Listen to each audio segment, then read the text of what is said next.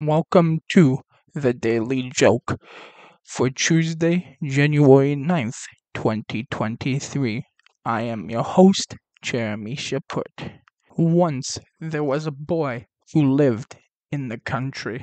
They had to use an outhouse, and the little boy hated it because it was hot in the summer, cold in the winter, and stank all the time.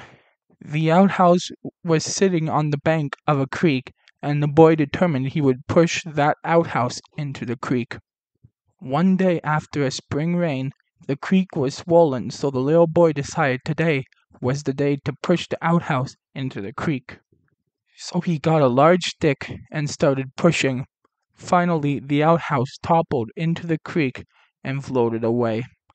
That night his dad told him they were going to the woodshed after supper, knowing that meant a spanking. The little boy asked why.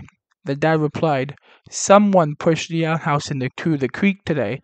It was you, wasn't it, son?" The boy answered yes.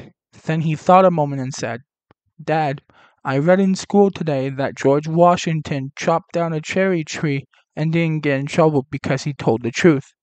The dad replied, "Well, son, George Washington's father wasn't in that cherry tree." This has been the Daily Joke.